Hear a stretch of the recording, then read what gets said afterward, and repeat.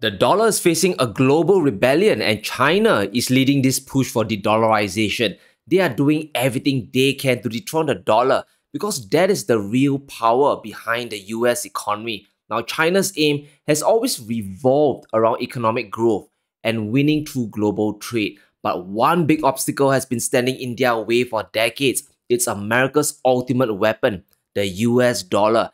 And because the dollar is the reserve currency, all other currencies are traded against it. The euro, the yuan, the British pound, every currency on planet Earth is valued against the greenback.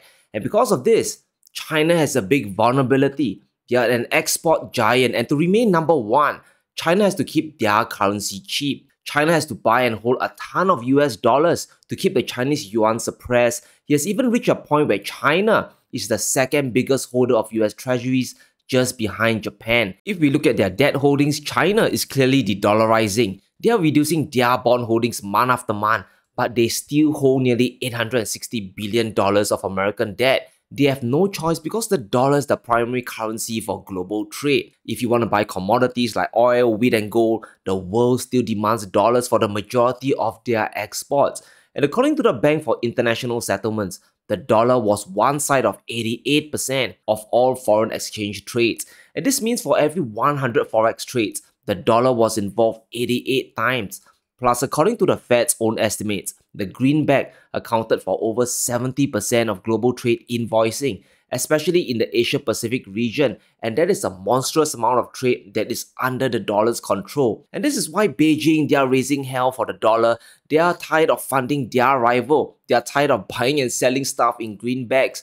But unless they break out from the reserve currency, they will forever be buying dollar assets. And this means indirectly helping to fund America's own efforts to move against China. It just doesn't make sense. So what gives the US dollar its power today, and why is this addiction so hard to break? And let's understand what is holding up the dollar as the world reserve currency. And a lot of us, we like to focus just on the petrodollar system. And if you're new to this term, it's basically an agreement brokered by the United States with Saudi Arabia way back in the 1970s. And because of this, oil in the world today is now priced in US dollars. And this means there's now an organic demand for dollars in the world. If you want the most important commodity, which is oil, to keep your economy functioning, you need dollars. But that's only one half of the story. The real system that is keeping the greenback on the throne is in fact the euro-dollar system.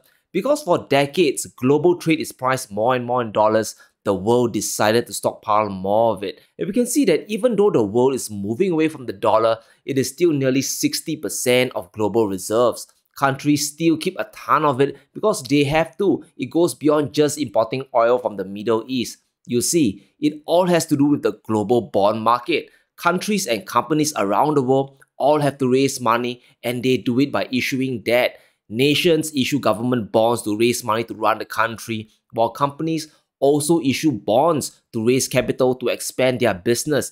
They borrow money to fund their operations. And this is how the modern world works today. It all revolves around credit, and to attract the most investors in the world, they issue their debt in US dollars. Investors like it because the dollar is considered the most stable currency due to its global demand. For example, the car maker Nissan in Japan issued $8 billion in dollar-denominated debt back in 2020. Countries like Turkey also priced their government bonds in US dollars as well. They raised $1.5 billion just last year. And because global debt in US dollars keeps growing, it creates an enormous incentive to acquire and hold even more dollars. But it also becomes a trap. And let's say you are a company and you issue debt in dollars. When it comes time for the interest payments or when the bond matures, you need to pay back your investors in US dollars. And unless you default, there's no escape. You need to find a way to get the reserve currency. And this is why breaking the dollar is just so difficult. It's a monumental task because of the petrodollar system and the euro dollar. This creates a self-fulfilling prophecy. It's keeping the greenback on top of the world. And that's why we see China taking steps to rock the pillars that are holding the system up. On one hand, they are trying to break the link between oil and the dollar, and on the other, they are trying to shift global trade away from the reserve currency. And we have China buying Russian oil and gas using the Chinese yuan. And this is setting a precedent for the world that, hey, if you want energy, you can buy it without using dollars, and this only gets stronger with Putin vowing to promote the wider use of the Chinese yuan as an international currency. And during his meeting with President Xi in Moscow, Putin made this pivotal statement: "We support using the Chinese yuan in transactions between Russia and its partners in Asia, Africa, and Latin America. And chances are he's going to start pricing Russian energy in yuan very soon." And this is the first pillar that China is chipping away at. They are moving to remove the link between energy and the dollar, and they are making aggressive moves to make this a reality. And just recently, China completed its first LNG trade settled in yuan. A French oil company, Total Energies, sold 65,000 tons of LNG imported from the UAE to China, and they priced it using the Chinese yuan. And this is groundbreaking because it shows the world there are alternatives to the energy trade outside of the dollar. And this trade didn't involve Russia or any of the BRICS nations. The oil came from the Middle East and was sold by a major French company. And this tells us that at the end of the day, nations and companies will always act in their best interests. And this is China's first step in breaking the petrodollar system. They can't tell the world to stop issuing debt in dollars or force countries to embrace the yuan. The free market doesn't work that way. China can only show the world that it is in their best interest to break away and transact in other currencies. And as we mentioned, it's going to be a monumental task, and de-dollarization will not happen overnight. But here's the reality: more and more countries, they are beginning to shift away from the dollar. They are talking about finding alternatives away from US financial hegemony. And most recently, we had finance ministers and central banks from Southeast Asia meeting together to discuss more bilateral trade with each other. And the key topic was how to break away from their heavy dependence on the US dollar. They agreed to use more local currencies for their trade settlements. They want to reduce their risk to major currencies like the dollar or the euro. And according to Indonesia's central banker, the more the country uses local currencies, the better we can withstand global financial crisis. We also have Malaysia discussing with China to form an Asian monetary fund. They want to reduce their dependence on the dollar. Their leader Anwar told the world there's no reason for Malaysia to continue depending on the dollar. But why are countries turning away from the dollar? It's not really because they love China, but because the threat posed by the US dollar is just so great. Which brings us to the Federal Reserve and how it controls the world economy. Because the dollar is the world reserve currency and countries hold so much of it, the Federal Reserve is effectively the central bank of the world. Whatever the Fed does affects the global economy, and no country can escape its effects. Central banks around the world, they are all reactionary to the Fed. And let's use an extreme example here. If the Federal Reserve tomorrow hikes interest rates to 10%, this will cause another currency crisis for the rest of the world. Even other reserve currencies like the euro crash against the dollar when the Fed hiked rates last year. It will be 2022 all over again when money flows to the United States to chase higher yields. And this outflow will cause a wave of currency depreciations while the US dollar appreciates. And this makes US imports cheaper because remember, everything is priced in dollars. So inflation in the United States comes down at the expense of other countries. Similarly, if the Federal Reserve, they print $10 trillion tomorrow, this will devalue the world's stash of US dollars. The US now has $10 trillion more to beat up the prices of global commodities and unleash another inflation hell. Purchasing power outside of America will just plummet. But if another country decides to do the same, the effects will be very different. And let's use Argentina for example. If Argentina decides to print $10 trillion, they will just unleash hyperinflation back home. That's because the majority of the world doesn't hold the Argentine peso in any significant amounts.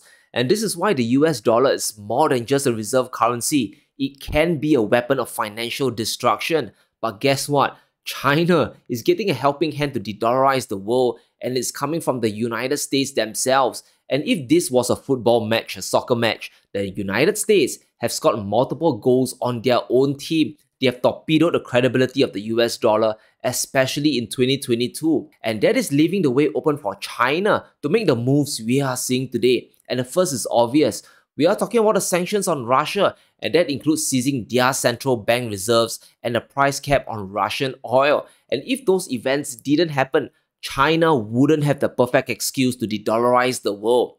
And just listen to what Marco Rubio, a US senator, said about the threat to the US dollar. And this came after Brazil announced their trade deal with China to bypass the greenback. And he said, "We won't have to talk about sanctions in 5 years because there'll be so many countries transacting in currencies other than the dollar that we won't have the ability to sanction them." And this is exactly why so many countries are afraid of holding on to too much US dollars. Sanctioning a country's assets to bend them to your will isn't a smart move.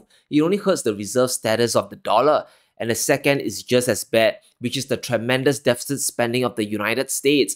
We have the US moving towards another potential default as the debt ceiling crisis grows closer. We have Wall Street now pricing in a 2% of a US government debt default. That's a 5-fold increase since the start of January. But here's the truth. We know chances are Congress will raise the debt ceiling again and kick the can down the road. The US will continue to borrow more money to service the debt. But the world is getting tired of all this excessive borrowing, because this is only going to lead to an outright default one day, or borrowing even more money to pay off bondholders. They might just inflate the debt away. And this obviously can't continue forever. According to the Congressional Budget Office, the interest payments on the national debt alone is becoming unsustainable. The net interest cost will account for almost 40% of federal revenues by 2053. And what happens when it reaches 50% or 60%? Will the US default then or borrow even more? And this is a very big realization that the world is waking up to. And this is why more and more countries are accepting China's advances to move away from the dollar. And there's no better call to action than China telling the world that they are buying gold. Because gold is priced in dollars, when you buy the yellow metal, you are effectively selling away dollars. And since last November, China has been buying gold for 4 months in a row. They are breaking their tradition of silence, and we have to pay attention. And this is basically them announcing to the market, we have something big planned with gold. We are giving you a heads up that gold could be playing a big role in tomorrow's monetary system. Because if you think about it, gold is the ultimate asset for de-dollarization. Countries can dump their dollars for gold with plausible deniability. And if they start selling treasuries for the yuan, the United States definitely won't be happy. But if they buy gold, it is a neutral asset. It has been a store of value for thousands of years. And guess what? 2022 was a record year for central bank gold buying. They bought over 1,100 tons. But here's something fascinating. If we dive deep into the details, we can see there's unreported gold buying of 741 tons. There are countries out there secretly hoarding gold because they know the dollar is getting debased. And we have to watch the gold markets, because if China truly wants to challenge the dollar, they need to convince the world that their currency is stable. And there's no better way to guarantee it than to peg the yuan to gold, or at least a percentage of it, part of it. Even the US dollar was backed by gold to give it credibility before becoming the world reserve currency. So let me know what you think in the comments below. Will China succeed in de-dollarizing the world, or is it impossible to break away from the dollar? Let me know in the comments below. Stay safe, be sure to smash the like button and subscribe as we navigate through these crazy times.